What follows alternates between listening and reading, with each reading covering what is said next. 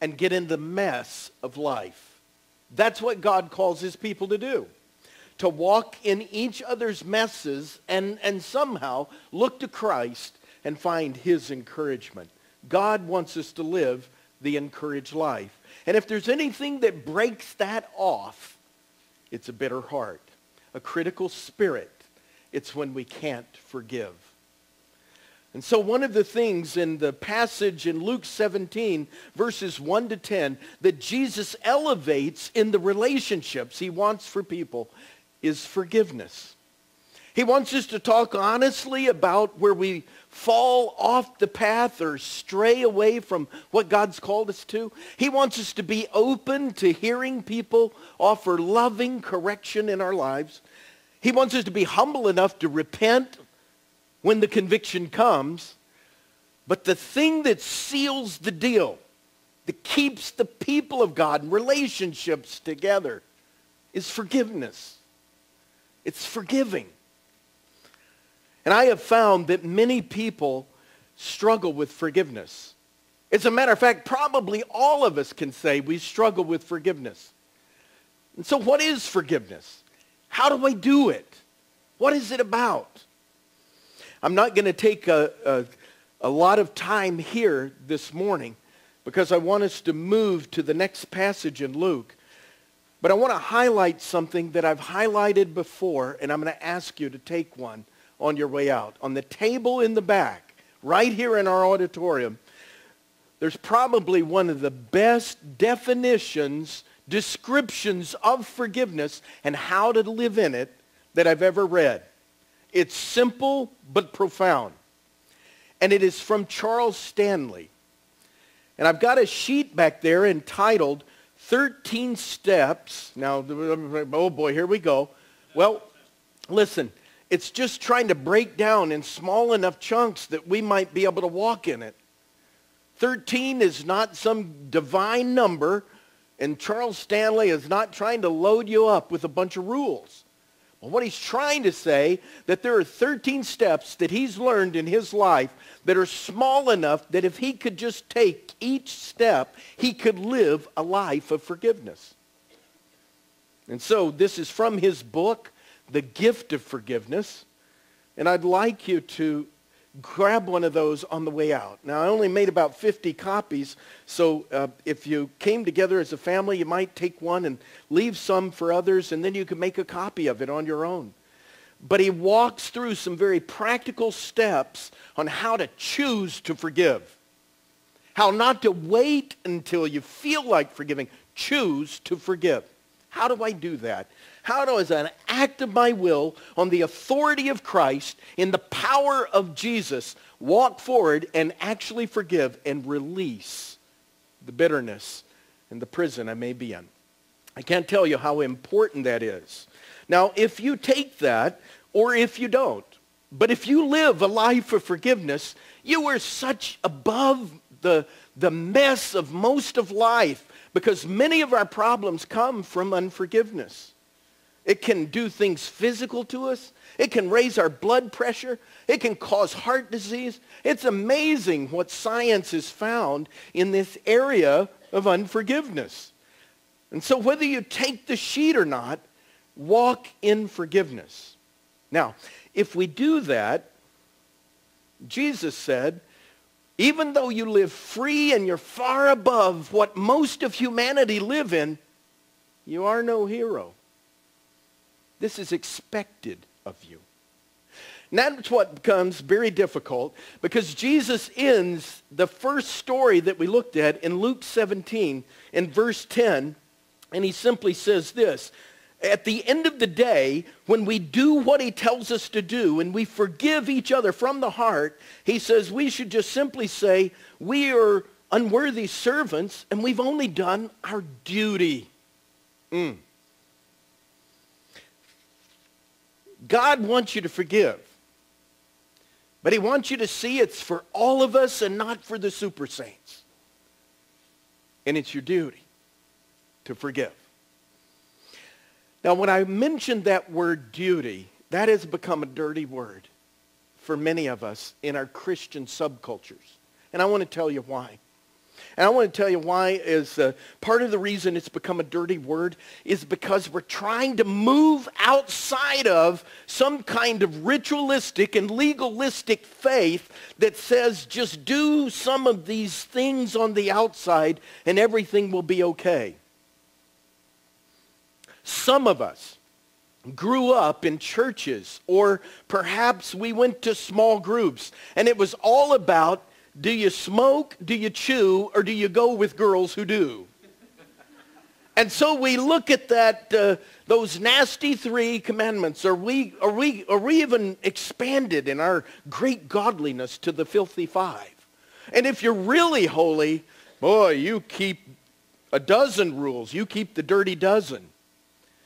And we live in this life of just marching to raw moral principles. No life inside. And many of us are trying to move away from that. Is that what God has for us? That life is supposed to be grinded out, just keep the rules? And so duty became a dirty word. And many years ago, several years ago, John Piper burst on the scene with his book, Desiring God. And if you haven't read it, read it. Because what he talks about is that duty is not the whole picture for us. Delighting in God is. Delighting in God. Now, having said all of this, I just want to say that duty is not a dirty word. As a matter of fact, it's honorable. If you're in wartime, and you're a bunch of Marines, and you're walking together, and you're fighting together, and you're keeping your brother's back, and you're fighting toward a goal, and your brother gets wounded out in a minefield, duty tells you, crawl out there and get him. And you won't feel like doing it. And if you wait for the feeling, you will be a coward. So duty has its place. But I think what Jesus does and how Luke masterfully puts this mosaic of Jesus is he puts duty in its right place. It has its place. It's just not the whole thing. Because God may want us at some time to focus on, listen, be faithful even if you don't like to. But in the whole of life, he's saying, I want you to journey from duty to delight. And so today, we want to go on that journey. Duty is not bad. It's just not the whole enchilada. And God wants us to move from just a duty-ridden Christianity to a delight in the Lord. How do we do that? Well, Luke says, let me tell you a story.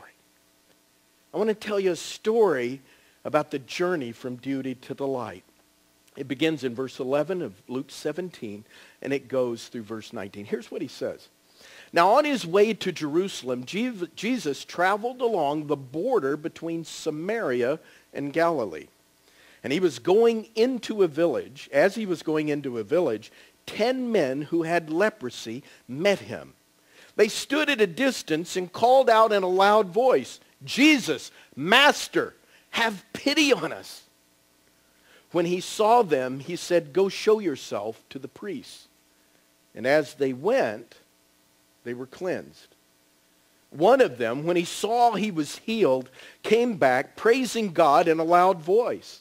He threw himself at Jesus' feet and thanked him, and he was a Samaritan. Jesus asked, were not all 10 cleansed? Where are the other 9? Has no one returned to give praise to God except this foreigner? Then he said to him, rise and go.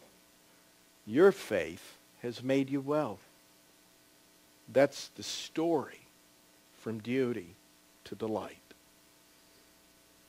Holy Spirit, we just thank you for building a wonderful picture, a mosaic. Help us to keep duty in its proper place and not just stay there, but move into delight. Would you instruct us and help us and empower us in Jesus' name? Amen. Duty. It's your duty to forgive. But I don't want you to be bound by duty. I want you to move into delight. It's interesting that Luke chooses a story of lepers and 10 of them. I don't know that 10 is any magic number, but it does cause some people to say, well, there are 10 commandments, and many people live by 10 rules, and they just march to these 10 rules regardless of what their heart is like. And there were 10 men who had leprosy. And it's in this broken world of disease and failure and uncleanness that Jesus marches in and says, there are some things I want you to do. I want you to do what I command you. That is your duty. Do that. But I want to tell you, in the brokenness of life, you can come to me. It's interesting in the Old Testament that if you had leprosy, you had to stay at a distance and you had to live out of town. Jesus is on this border between Samaria, where the half-breeds lived, half Jew, half Gentile, and Galilee, which was the land of all Gentiles, if you will. There were Jews there, but it was the land of the Gentiles. And so he's on this border between foreigners and half-breeds, and he's just outside the village as he's coming in, and there is a community of people who only get together because of their disease. They are commanded that they cannot live with their families. They cannot live in town. And so they're outside of town, restricted in some kind of slum, living in dirt and filth. And they are supposed to cry out from a distance, according to the law in Leviticus. They're supposed to say, unclean. And the reason they say that is so that you will stay away. But it was something about Jesus that they cried out, come near. We need you. In the story of moving from just duty-filled faith into delightful faith, we see a story of brokenness, of sin, and of uncleanness. The unclean cannot cleanse themselves. The sick cannot make themselves well. There is nothing they can do to change their circumstances or their lives. They can't earn God's blessing, and there's only one thing they can do. Cry out to Jesus. So I'd like to suggest to you that while duty is important, here's something we have to give up in order to enter into delight. We have to give up the performance syndrome. That God will only bless me if I get everything right. While he tells us there are things that I do want you to do, and I want you to keep these in mind, he also tells us you can't do that perfectly, and you can't do everything in the law perfectly. And so what are you going to do with yourself when duty demands some kind of response, and yet at the same time, delight takes us into our own sin?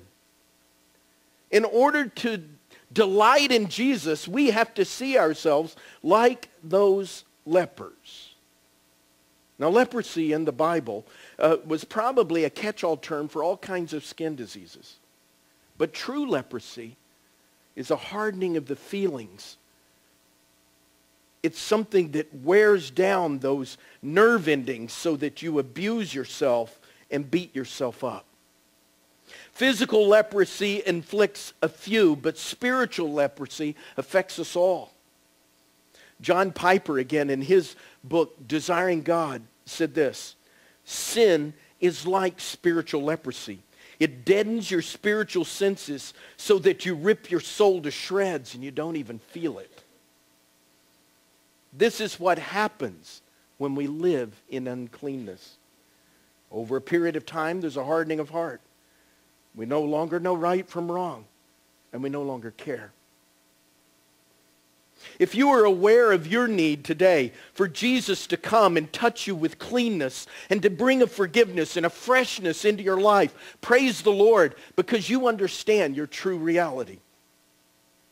If you don't feel anything and you're just kind of deadened in your own heart, the spiritual leprosy is taken over, and the only thing you can think is rational, it must be that I've got some great need, then recognize that need. And whether you feel it or you don't, cry out to Jesus, because this is the path to delight. Whether you sense your need or not, you can't work your way back to Christ's mercy. His blessing is always a matter of grace, and you will never deserve it. You can only receive it.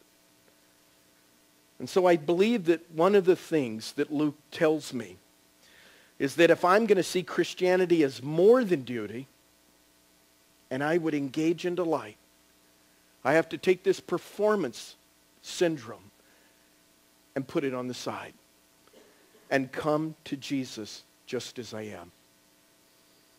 Now, when we do that, that's just stage one.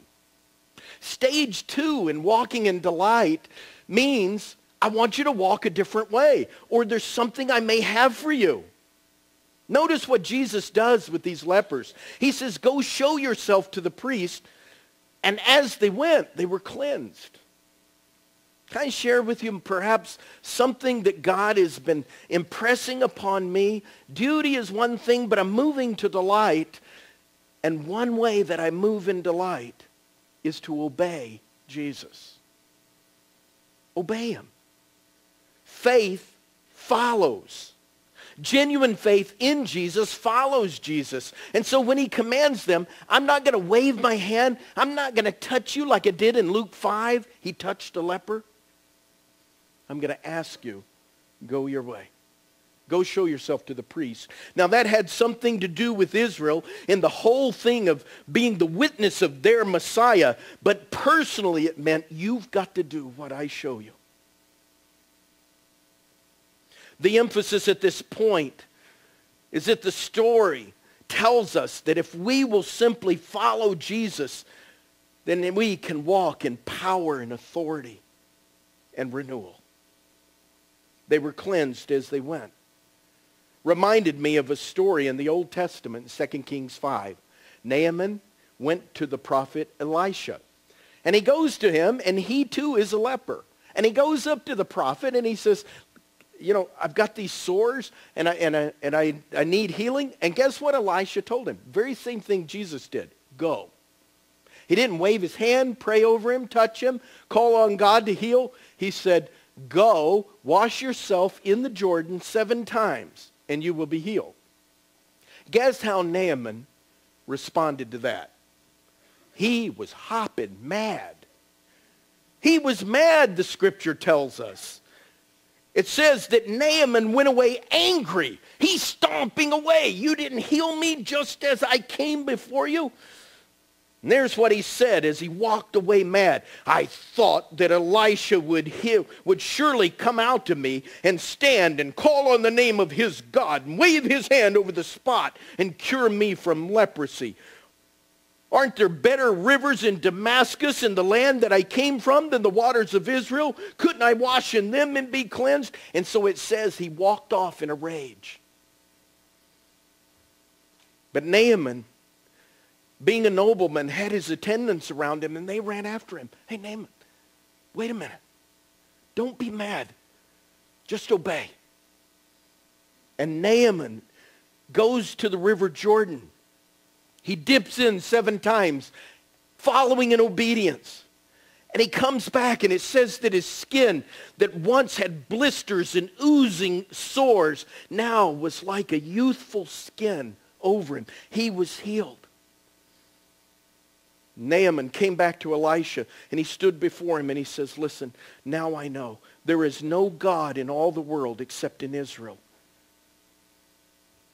When Jesus told the man to go, the 10 to go, he was telling them a very important principle. We can be angry when things don't happen quickly. But are we willing to follow Christ's plan for us and realize that our complete healing is a matter of complete surrender? God wants us to follow him.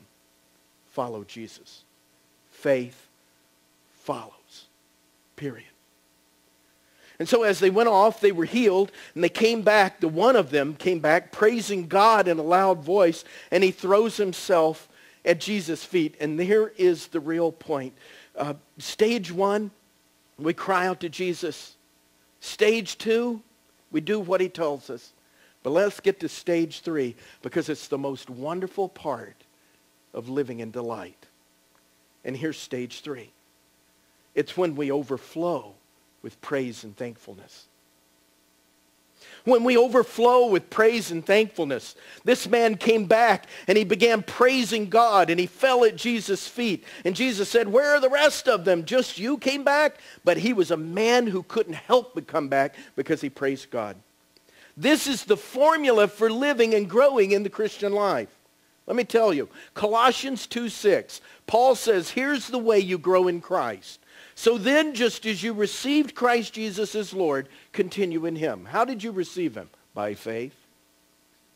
Now listen, receive and walk in faith, rooted and built up in him, strengthened in the faith you were taught. And then he says this, and overflowing with thankfulness.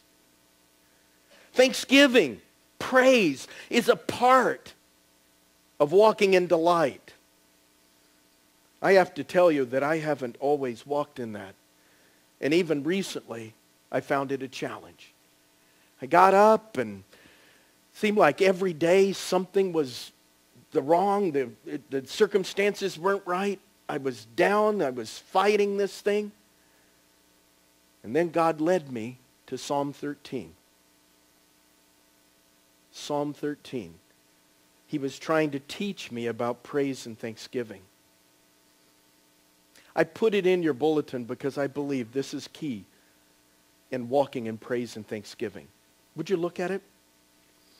You know, when I walk in praise and thanksgiving, just as anyone else in Scripture, I need to do so even despite my circumstances. Look at this.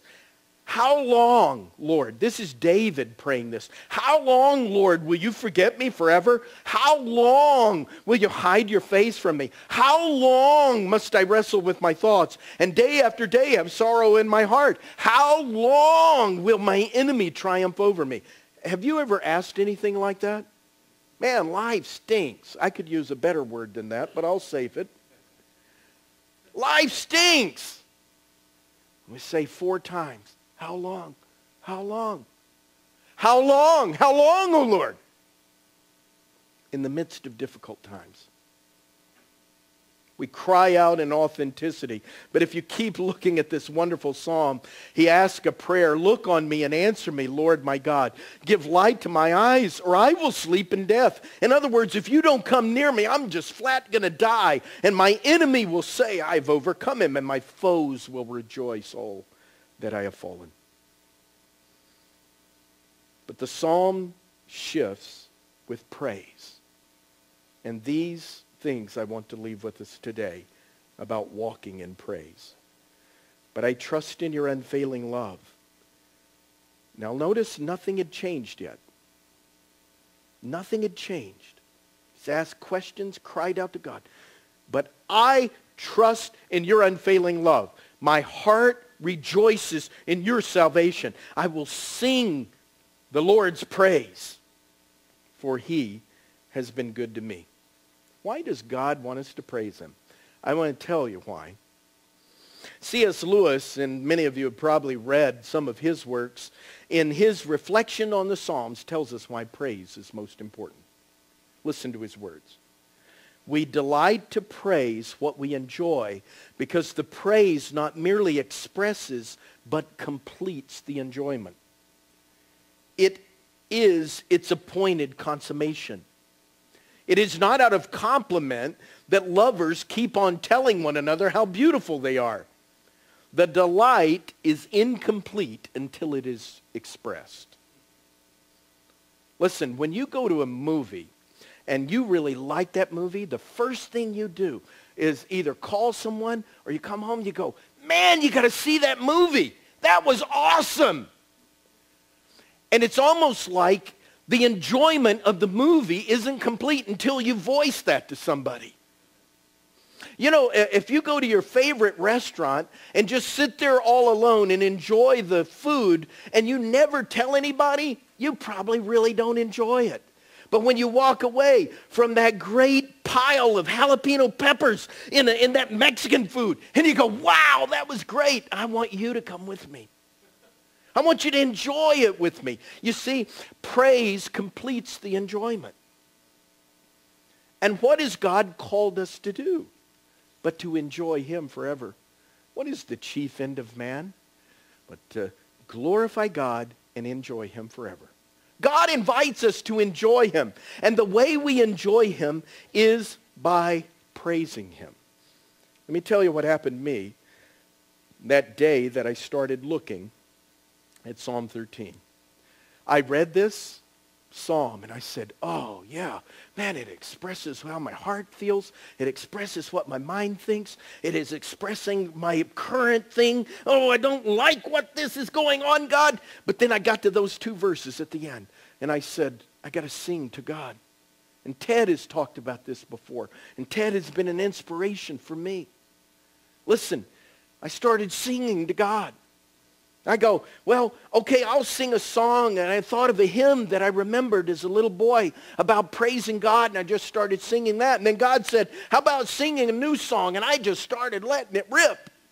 I'm just singing. You know, when Ted sometimes says, sing a new song, what he's trying to get us to do is to praise God so that we might enjoy him and all of his wonder. You see, God inhabits the praise of his people, and he's calling us to praise, and that's how we move from duty to delight. That's the big part. Researchers have proven that what most parents probably have all known instinctively, but there's actually scientific proof right now, and that is gratitude doesn't come naturally. If you're a parent, you kind of got that when you had your first kid. Gratitude does not come naturally. In her book entitled The Gift of Thanks, Margaret Visser cites a study on how parents teach their kids to say a few essential things. Hi, thanks, and goodbye. Those are things that we all teach our children. The children in the study spontaneously said hi 27% of the time. That meant about 70-something% they didn't, but 27% they did. Now, when someone was leaving, they would say goodbye 25% of the time. But when it came to giving thanks or saying thanks to someone, they only did it 7% of the time. Now, these are scientific studies. I don't know who calculates this stuff. I think I'd be looking for a padded room if I was... Okay, how many was that? But they actually counted. Parents had to prompt their kids to say hi 28% of the time, goodbye 33% of the time, but they had to prompt them to say thanks 51% of the time. What does that tell us? Thanks is not natural. In conclusion, Visser writes, children had a much more difficult time learning to say thanks than almost anything else. Most children have to learn to say thank you even before they know what it means. It's interesting. Visser writes, eventually when children have matured and have been further educated, they will then be able to feel the emotion that the words express. The words come first, the feelings later. That's what Visser writes. This isn't Bible. This is a woman looking at scientific studies. But it teaches us, give thanks before the feeling. The feelings come later. Visser also notes that although we have to grow into the practice of Thanksgiving, once we finally learn to be grateful, we seldom forget it. That's fascinating. It becomes a part of our DNA. Studies have even shown that people suffering from Alzheimer's disease actually said thank you. It's one of the last things they forget.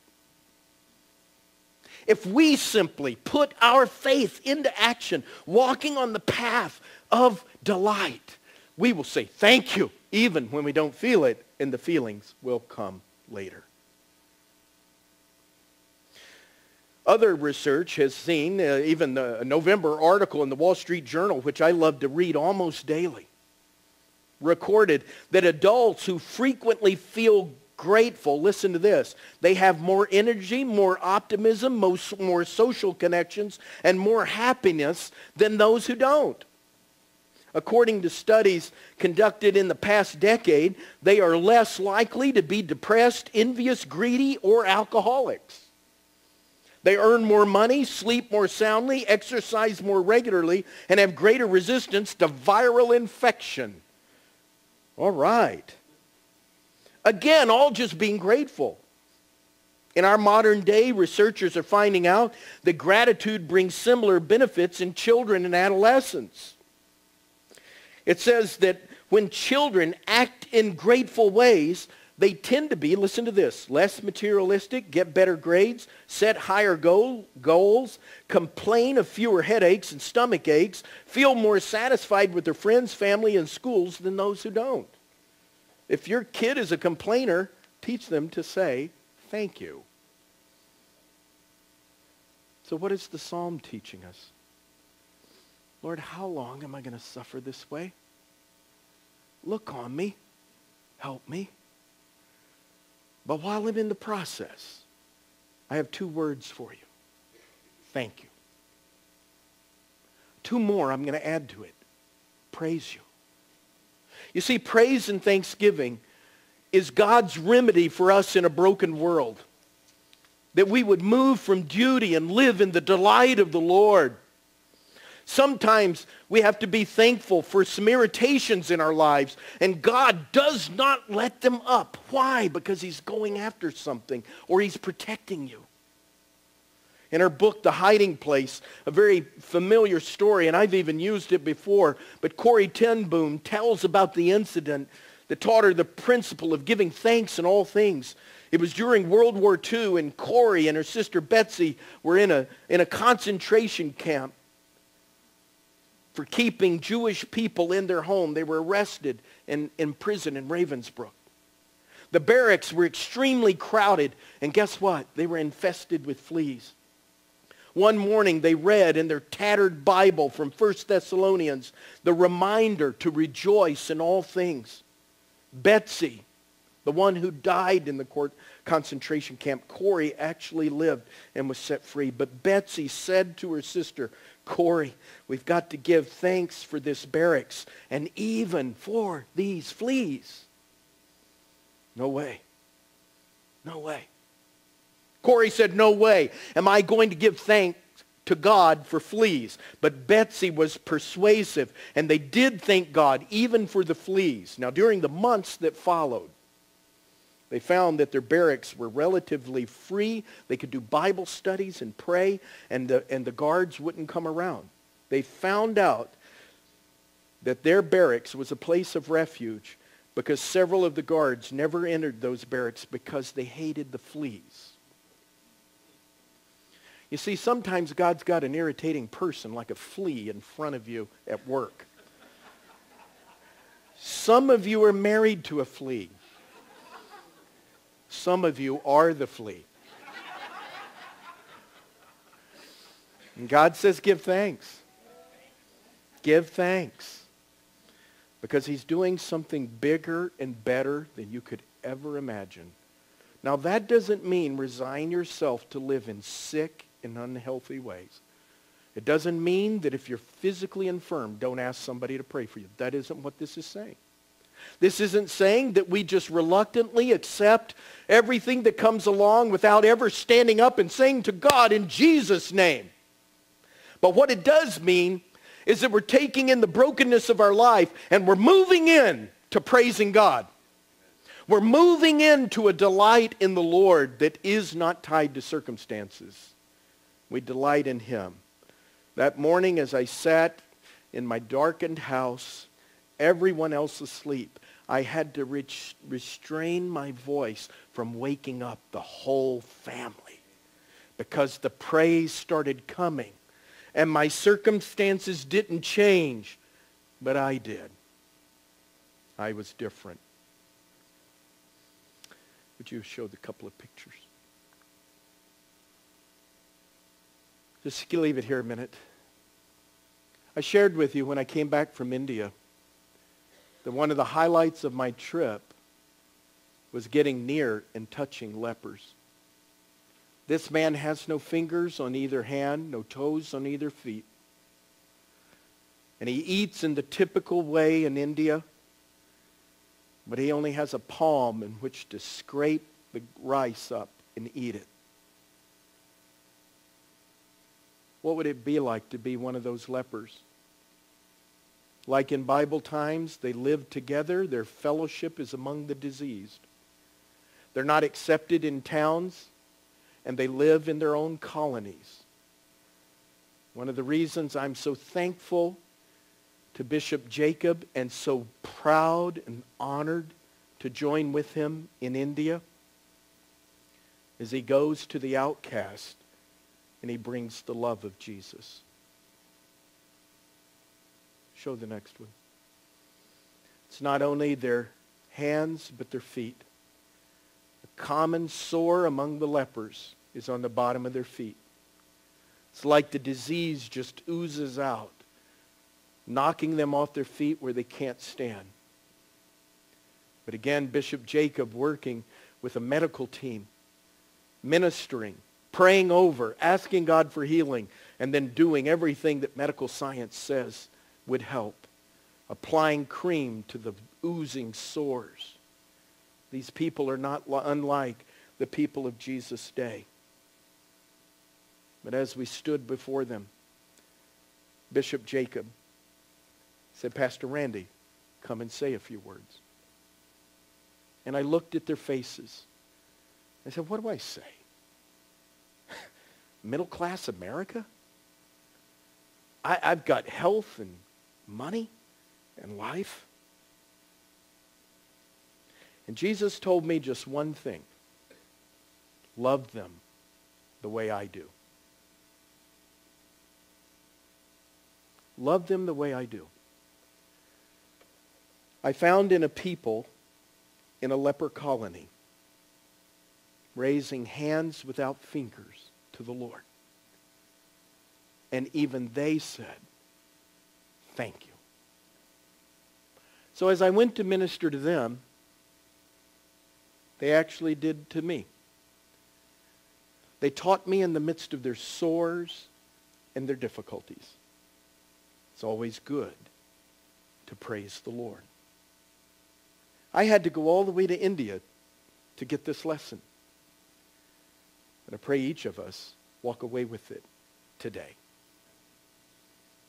Let's just close our eyes and bow our heads for a moment.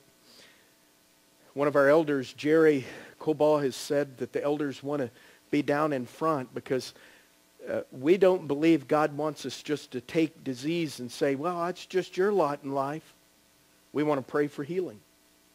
And we want to trust God in whatever he wants to do, but we're going to ask him for big and mighty things. But we're also going to ask people to be filled with the Spirit, to walk in newness of life, even to walk in a life of praise. So some of the elders will be in the front. But I want you, with your head bowed, to just kind of put your right hand just down in front of you with the palm up. You got 5 fingers there. They're all healthy. And I just want you, just for a moment, to exercise the greatest gift of delight, saying thank you. Thank you for health. Thank you for strength. And then you might look at your 5 fingers and you might say, I'm just going to thank God right now. I'm just going to walk in this even if I don't feel it. But I'm going to thank God for 5 things or 5 people or 5 somethings. I don't want us to leave here saying, well, that was a nice message. I want us to live it. Because God's taking us from duty to delight. And he does it in praise and thanksgiving.